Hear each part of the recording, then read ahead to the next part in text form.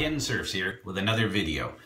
Now I feel like a dork because I'm looking at the my Google messages, Gmail messages, and I see possible spam. So from 3 weeks ago. So I open it up and it's from Shaving with Rich, and he's tagged me in a video. And I'm just such an idiot that I didn't notice this until now, that I feel bad and I apologize, especially to Rich, because he puts out good videos. And I haven't really been watching a lot in the last couple of weeks, man. I was down with that stupid sinus infection or whatever it was.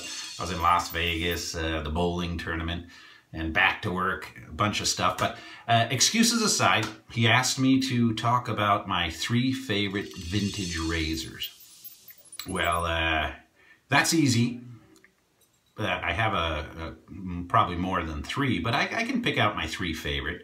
And in fact, I'm going to take the camera off right now, and I'll show you just a little display that I've got set up, not right over the sink now as part of the shaved end, but kind of off to the side. It's building up a little bit. So I'll show you some of them, and then I'll talk about my 3 favorites.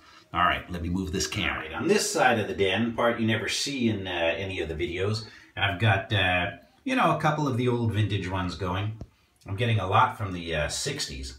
In fact, I think it's the 64 that has the red case. I kind of like the different colored cases that they come in. So these are a few of the vintage ones, but I'll talk about the three of my favorites right now. All right, so 3 of my favorites. One of the 3 would be the FATBOY. And this is a 1960 FATBOY. It's got the case, but the lid, one of the handles is broken, or it just doesn't stay on. But my 1960 FATBOY is one of the 3. It's in pretty good shape. Let's see, Rich wanted to see it up close and personal. It's in pretty good shape. Well, you can tell I've been using it. I have, I like the fat handles. They're kind of, yeah, they're kind of equivalent to some of my modern ones in the length of the handle. And I really like the weight of this one. I like the adjustments. You can see I keep this one on 3.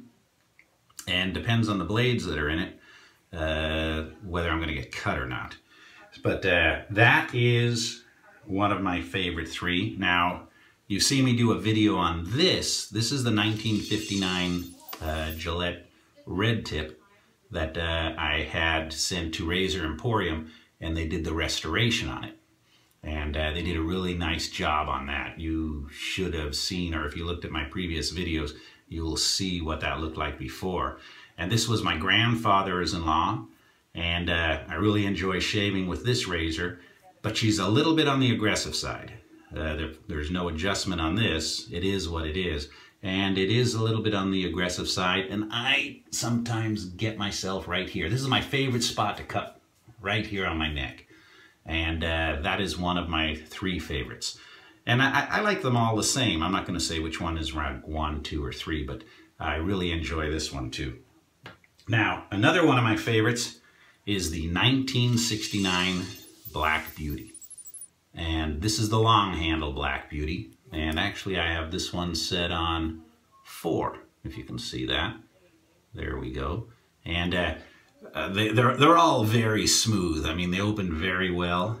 And I really like this because my dad had something similar later on. He was using the Made in England twist, but he had one of these.